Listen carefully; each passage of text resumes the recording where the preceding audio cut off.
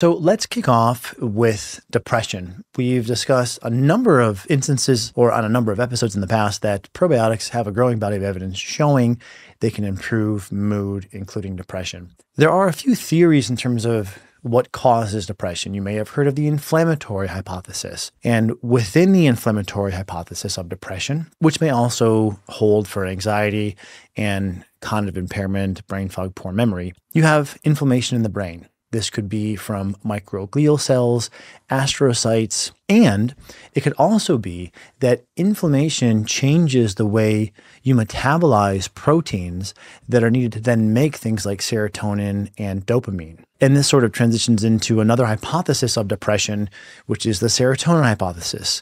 Now, we have also covered on the show in the past a pretty seminal paper from, I believe it was mid-2023, that did not find depressed people had different levels of serotonin than their healthy counterparts. And so this is a pretty seminal paper, again, in the sense that it questioned the serotonin hypothesis. However, as we've also discussed in the past, this does not mean that things that modulate serotonin, so one example would be St. John's wort as a natural agent or SSRIs as a pharmaceutical agent, it doesn't mean that those natural agents or drugs don't help with depression. It's just that the people who respond to them may have normal baseline levels of serotonin. So without going too far afield into that argument, just to tie in that context, and then probably the third, in my view, most relevant potential underlying cause driving depression would be imbalances in your limbic system. The limbic system is comprised of the thalamus, hypothalamus, hippocampus, and the amygdala, and we need and want to have proper limbic system function because it does two things amongst others. One, it identifies threats. And of course, there are threats in the world, so we want to be cognizant of those threats. But if there is a overactivation of this center in the brain, it can lead to depression, anxiety, fear, worry, and may also impair things like memory and perhaps even sleep. And we've also discussed in previous episodes of the podcast how we do see increased activation of this center in the brain upon functional MRI scans in those with things like depression and poor memory, but not limited to those. There is sort of the context that we can now examine the probiotic interventional literature and how it may help with depression.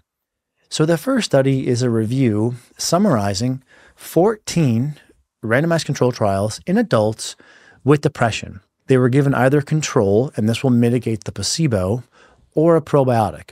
Now, remembering that this paper summarized 14 different randomized controlled trials, when you look at the formulas, the probiotic formulas, used in the various studies, you see some include lactobacillus, some include blends of lactobacillus and bifidobacterium, some use soil-based probiotics.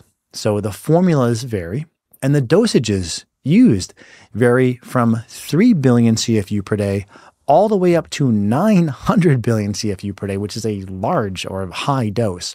The most common dosages used were between 3 billion and 20 billion, and they did find that probiotics consistently had an antidepressive effect, which is great news, and it adds on to this growing body of research showing us that via the gut, we can have a positive influence on the brain. Now, this next study I found equally exciting because they demonstrated not only improvements in depression, but simultaneously a lowering of inflammation. And across the various clinical trials summarized, there was just under 800 patients, again, given placebo or a probiotic. And we also see here a variance from Bacillus species, specifically Bacillus subtilis, which would be a soil-based species, lactobacillus or bifidobacterium, oftentimes in a multi-species blend. What they found was that probiotics improved depression and an inflammatory cytokine known as interleukin-6. What I take away from these two studies is that there is a growing body of evidence showing that probiotics can improve depression. And separate to that, the improvements in depression from probiotics does not seem to be contingent upon one specific formula or one specific dose, but rather we can have these broad guidelines for here are some general rules for using probiotics. And you don't have to worry that if you don't have the perfect formula or the perfect dose, you've done something wrong, so to speak. And again, this should hopefully make the use of probiotics much easier. And I'll close with a protocol. Given we see these improvements in brain inflammation, or just inflammation systemically, which probably is also occurring in the brain, and we're seeing improvements in depression, it would also seem logical that we would see improvements in cognitive function. And so this enters a randomized control trial looking at 80 individuals with mild cognitive decline. And they were given either placebo or a probiotic-prebiotic combination. In this case, Bifidobacterium animalis at 10 billion CFU per day, along with 2 grams of inulin, a prebiotic. And that they found that there was improvements in cognitive function and attention in those given the probiotic-prebiotic combination as compared to the placebo. So not counterintuitive given everything that we've covered thus far. And to follow up on this, we just covered a single randomized control trial, but what if we wanted to get a purview of what many different studies are finding if we give people probiotics and monitor their cognitive function? So this enters a 2023 meta-analysis of 10 randomized control trials. Again, either people were given placebo or a probiotic. Given its 10 different trials, we're seeing different formulas. Mainly lactobacillus and bifidobacterium were used across these 10 different trials, and the dosages ranged from 2 up to 40 billion CFU per day. And the findings are nicely exemplified by this quote: probiotic supplementation had a highly significant effect on cognitive function in people with cognitive impairment or Alzheimer's disease. They found that the most effective usage was a dose above 1 billion, which is totally reasonable, and a duration of longer than 3 months.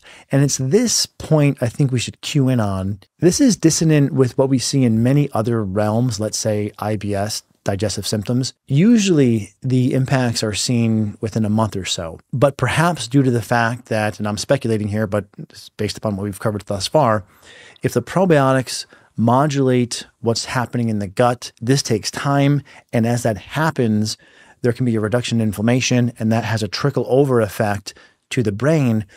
It would make sense that you'll see impacts locally in the gut first, and then spillover benefits in the brain may take longer to manifest. And while we're here on the topic of brain health, this study for parents, I think, is very relevant. They found that probiotics improved brain development in preterm infants. So 223 preterm infants were given either no treatment or a blend of lactobacillus and bifidobacterium at a dose of 6 billion CFU per day. So just flagging for you, this is a similar dosage that we've seen in many of the adult studies. So it's not a small dose.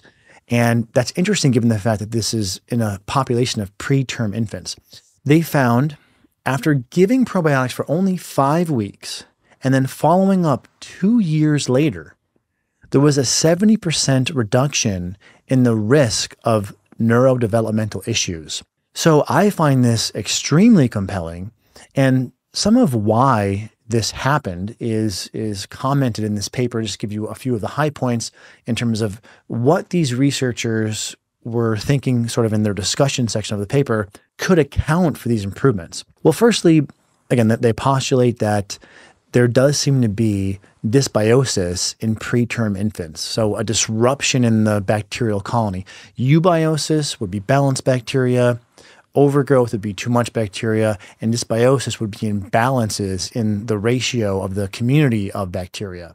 And this can lead to lower brain-derived neurotrophic factor, which literally helps with growth of the brain, as the name implies. And also in this syndrome, if you will, there can be increased leaky gut and leakage of lipopolysaccharide, which triggers inflammation. And therefore, again, as they're discussing in their paper, the probiotics may help increase brain-derived neurotrophic factor, which we've discussed before. This helps spur proper brain development. And additionally, if you reduce the leaky gut and the leakage of the LPS particles through the gut, you reduce neurological inflammation, which also helps with proper brain development. So something to keep in mind if you have a kiddo. I have become an increasingly strong advocate of using probiotics in kids because of data just like this. Something that is not great for your brain is alcohol. Certainly, I'm not going to make the argument that you have to totally abstain. However, in some people, they overconsume. And this next clinical trial was in 46 people who had alcohol use disorder. They were treated with either placebo and counseling, so sugar pill plus counseling, or counseling plus a probiotic. And they followed up at 6 months to see what the results were. How effective may the probiotic have been in reducing alcohol overconsumption. And I'll just quote the researchers here. 6 months of probiotic treatment reduced heavy drinking levels to social or abstinence levels. So again, pretty remarkable. All of the things that we're seeing probiotics do, in this case with addiction, as documented by a randomized controlled trial.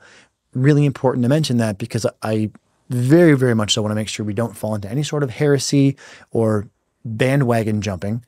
And this is why I try to moor us to using only the best science, because it'll give us the highest assurances that we're not speculating. And I'm not bringing to you my pre-existing confirmation bias and searching for data that reaffirms that. But this is rather, we're just keeping an eye on what's being published and picking out the highest quality studies and sharing those with you.